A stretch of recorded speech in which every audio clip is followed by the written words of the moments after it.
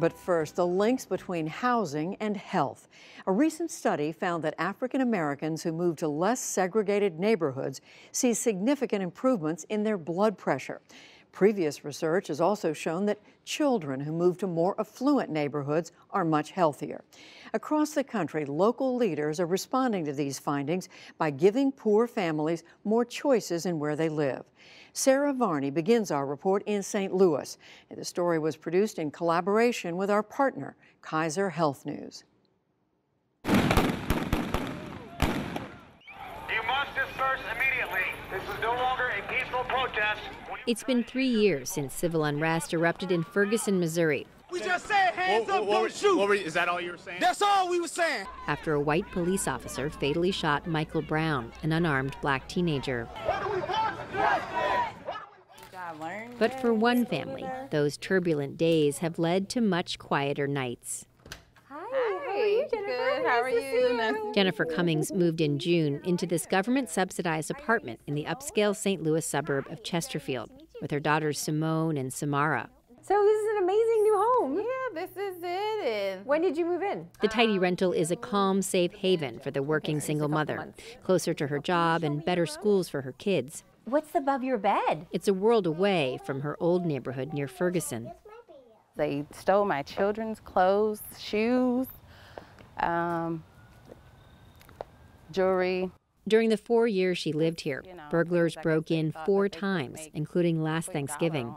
And both Cummings' brother and the father of her children were shot and killed nearby. I actually had someone drill nails in the door just to prevent people from coming in on me and my girls while we were sleeping. Among the thorny questions a state-appointed panel known as the Ferguson Commission grappled with in the months following Michael Brown's death was the region's long history of housing segregation. Black residents in St. Louis remain largely concentrated in poor and violent neighborhoods, often in substandard homes. Those conditions fuel depression, childhood asthma, diabetes, and other health problems. One study, for example, found 1 in 3 children who live in high-poverty areas had elevated lead in their blood, which can permanently affect their development. Dr. Craig Pollack, a public health researcher at Johns Hopkins, says moving families to wealthier zip codes can improve their health, their education, even how long they live. For adults, we know that having the chance to move to an opportunity neighborhood, a low-poverty neighborhood, is linked with having a lower chance of getting diabetes as well as a lower chance of being obese. We also know that for kids that have the chance to move to opportunity neighborhoods at a young age, that they tend to have higher incomes later on in life. They're also more likely to attend college. 80 people were blocked in by police on all sides, told to disperse without a route to disperse. In St. Louis, Reverend Starsky Wilson, a Ferguson Commission co-chair, says it became clear the Housing Authority needed to intervene directly to allow black residents like Jennifer Cummings to overcome historical barriers designed to keep them out of white suburbs. If we know that housing is the cornerstone for the building of wealth and that wealth and health are connected, then we've got to say that these things that have been orchestrated around community development or the lack thereof have absolutely decimated the health of black and brown communities. This is what democracy looks like. Show them what a family looks like. Amid continued protests in St. Louis earlier this year, the so-called Housing Mobility Program, paid for with federal dollars, began moving the first families who volunteered. This may be a new effort here in the St. Louis region to help struggling families change what can feel like preordained outcomes for their lives. But it's an approach that's already shown some success in other racially segregated cities, including Baltimore, Dallas, and Chicago. The weather couldn't be worse, but appreciate you making the trek out here. On a blustery day in a public housing complex south of Chicago, an overflow crowd has come to learn how to sign up for a housing voucher program from counselor Nick Mathutis. All of you are thinking about moving.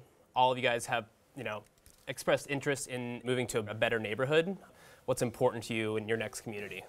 It had long been the case that federal rental subsidies, used by some 2 million U.S. households, didn't take into account the higher rents needed to live in more affluent neighborhoods. That meant poor families stayed put. This should be. In 2016, President Obama ordered the nation's largest cities to raise rental subsidies for voucher holders who wanted to move into so-called areas of opportunity, zip codes with low crime, high employment rates, and excellent schools.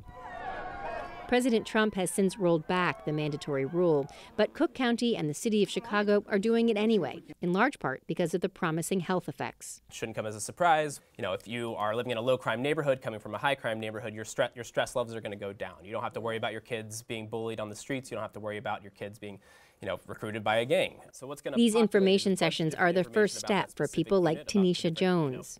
I'm living in Roseland, and since I've been there for 3 years, everybody on my block have gotten killed. Yeah, it's time to get out. Gotta go. But uprooting their families is a big decision, and counselors meet one-on-one to consider practical concerns. So what's childcare look like for your 2-year-old? I utilize family for the most part. Okay. On their website, they had Families that do sign up often move to Chicago's affluent northwest suburbs, where a counselor helps each family settle in. How's that going with school? Everything with school is fine. Meet their new landlord. Hi, Vera. Hi, Brian. And find the rhythms of their new life. When I gave you the tenant handbook, this is just a copy. Okay. I'll let you kind of run through it here as we go. It's a new life in Chicago's prosperous suburbs that seems almost unimaginable to Tanisha Jones, who wakes each morning on Chicago's South Side. All of Illinois can't be like this. So when you imagine moving to a place like Hoffman Estates or Schaumburg or one of these other areas, what do you imagine for your kids? What do you imagine your life will be like there? Oh man, freedom. Yeah. Kids being able to be kids, go outside and play, and me not looking out the window or worrying about if it's going to be a drive-by or something dangerous to that effect. How was your day? Chanel Washington is now resettled in one of Chicago's upscale suburbs. Her son Timothy once had severe asthma that was triggered by mold in the carpet in her old, shoddy apartment. There were other problems, too. She told her kids the gunshots they heard at night were fireworks. In their new neighborhood, Washington and her kids can play outside. Not too fast, Lily. And after living here for just a few months, Timothy's asthma has cleared up. He just had a wellness checkup with his doctor a couple of weeks ago, actually, and he's healthy, thank God. Dr. Pollack says it's vital to measure health effects like these in a more concrete way. His research team in Baltimore is collecting air quality samples and cockroach and mouse allergens in the homes of families before and after they move, and then testing whether asthmatic children who move to new neighborhoods have fewer complications. We've heard from a lot of families that their asthma symptoms are doing better, that their health has improved. And I really think it's important to try to quantify this, to make sure that we're understanding kind of what is an investment in housing and the opportunity to move to a different neighborhood mean for health. But there are risks to moving families out of these neighborhoods. I'm really stressed out, especially just sitting in traffic.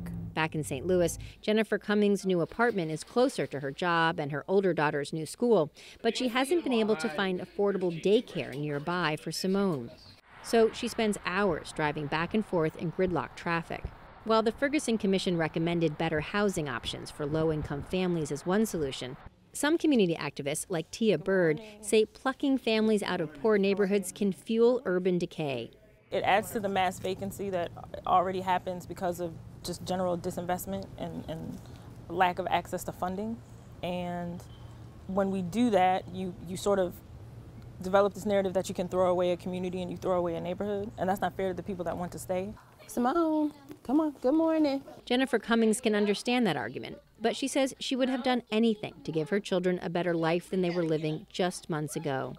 I want them to know that there's something else out there better than what you see, that what's around you, what you've been through. I just want, them to see and experience something better. And so I would do it all again. It's dark. Even if that means waking before dawn to drive across town and doing it all again tomorrow. For the PBS NewsHour and Kaiser Health News, I'm Sarah Varney.